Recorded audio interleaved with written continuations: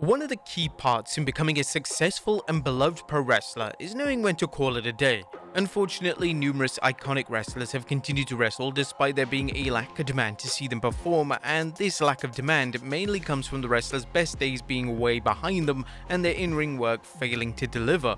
Join us now as Wrestlelamia looks at 10 WWE wrestlers that fans were ready to see retire. Be sure to subscribe and hit that notification bell for daily wrestling videos, and follow us on Facebook for exclusive lists.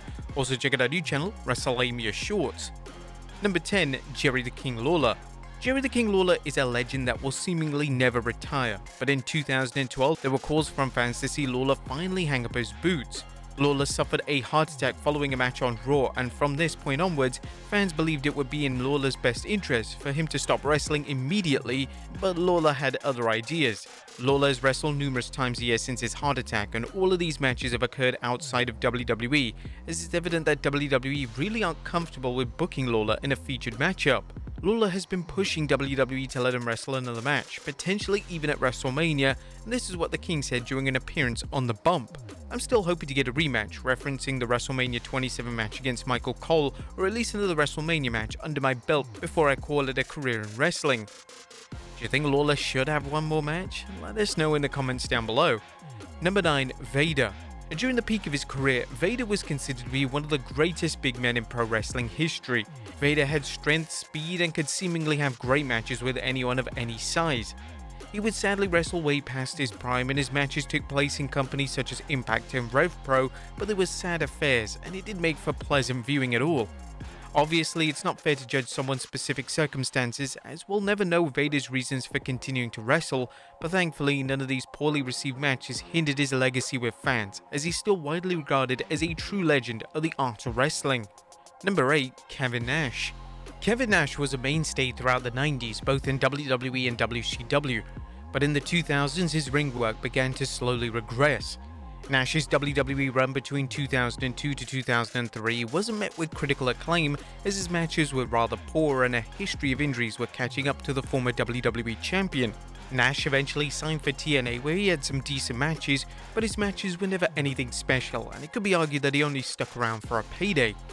In 2011, Nash decided to return to WWE to have one more run in the spotlight, and this included a number of matches, including a bizarre ladder match with Triple H at the TLC pay-per-view.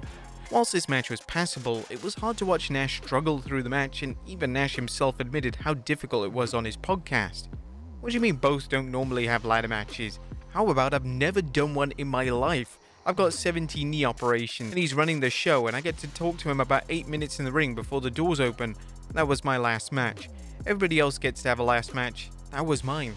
Nash would go on to wrestle on several other occasions following the infamous ladder match, including appearing in the Royal Rumble and making appearances for independent wrestling companies. Number 7. The Big Show. A former champion, The Big Show is up there with the most respected and well-liked wrestlers of the past 3 decades. However, Big Show went through an awkward period of his career in WWE where fans were actively trying to encourage him to retire. Big Show's booking was stagnant, and he was still presented as one of the biggest stars on the show when fans simply wanted new life on Raw and SmackDown each and every week. Big Show was often met with chants of "please retire," and according to Big Show himself during an interview with The Mirror, he had people coming up to him in the street asking him to retire.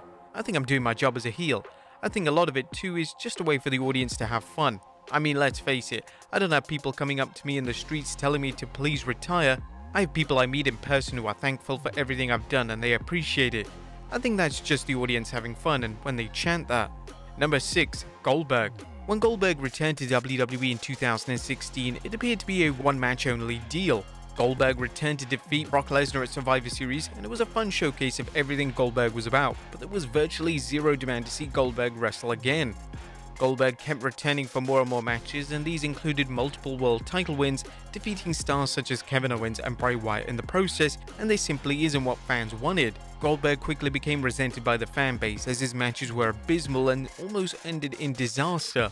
If Goldberg sailed off into the sunset in 2016, he would have had his legacy and reputation intact, but his decision to wrestle time and time again without question hindered his legacy. Number 5. Kane.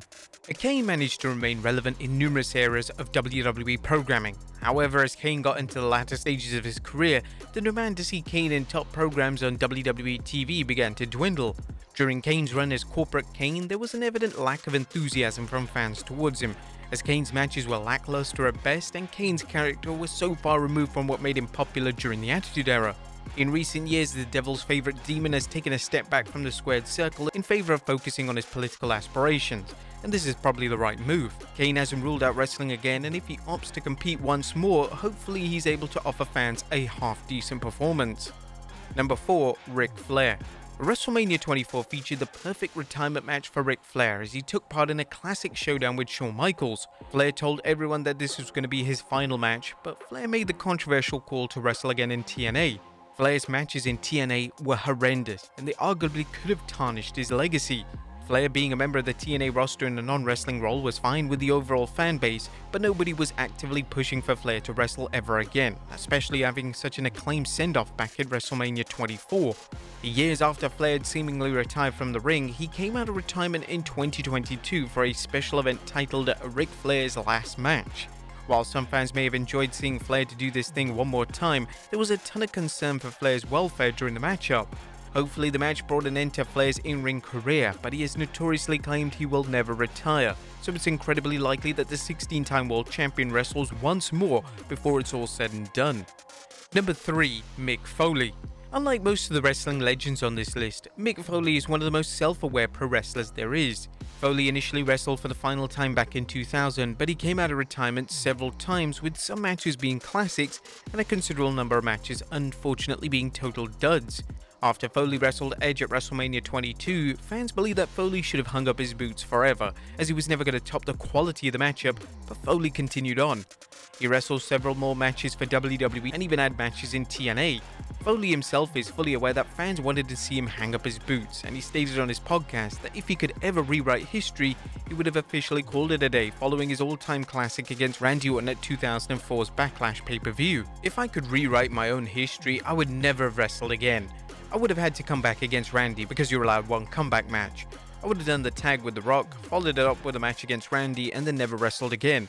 I think everyone accepts that you're going to have one comeback match, but I wouldn't have done a match 6 weeks later at WrestleMania 2000. I would have done those 2 matches and it would have been it. Number 2. Hulk Hogan. Hulk Hogan just never seemed to know when to call it a day. There were calls from fans to see Hogan retire in early 2000s, yet Hogan continued to wrestle and was still featured in prominent spots in both WCW and WWE. Hogan would even win the WWE title in 2002, which was seen as the nostalgia run, but outside of his matches with The Rock, Hogan's in-ring work wasn't at the level fans or WWE wanted. Instead of retiring with his head held high, Hogan continued to have huge matches with the likes of Shawn Michaels and Randy Orton, and these were matches that Hogan won, which was a questionable booking move.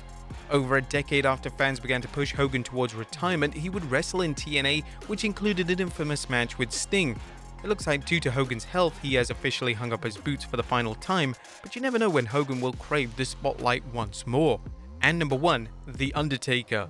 The legendary Undertaker wrestled for decades on end, and the dead man's dedication and love for pro wrestling was inevitably going to take a toll on his body. Around 2014, The Undertaker's in-ring work began to drastically decrease in quality, and subsequent matches with the likes of Roman Reigns and Goldberg were signs that it was finally time for the dead man to call it a day. The desire from the fan base to see the dead man retire was out of respect, as he had nothing to prove, and there was concern that if he was going to carry on wrestling, he was going to get seriously hurt or seriously hurt somebody else. Thankfully, in 2020, the conscience of WWE decided he was finally ready to wrap a bow around a phenomenal career. Taker would wrestle AJ Styles at WrestleMania 36 in a cinematic match that could have been delivered any better, and a Hall of Fame induction would follow, which would allow fans to say goodbye to one of the most celebrated wrestlers of all time. But there you have it, folks, 10 WWE wrestlers that fans were ready to see retire. Be sure to leave your comments down below, and I'll see you next time with some more wrestling content.